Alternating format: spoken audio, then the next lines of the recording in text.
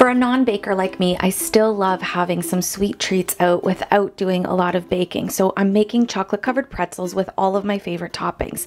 And I'm simply using whatever I want, like some Reese's, and just crushing them up and getting my pretzels ready.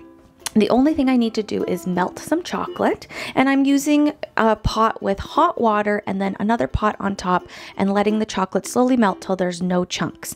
I'm going to take my giant pretzel sticks that I got at the store and just coat them with chocolate, leaving a little bit of a handle, and then I'm going to place them on some parchment paper flat so that I'm able to put my toppings on. And I'm just going to sprinkle them on while the chocolate is still a little bit warm and able to kind of stick to it.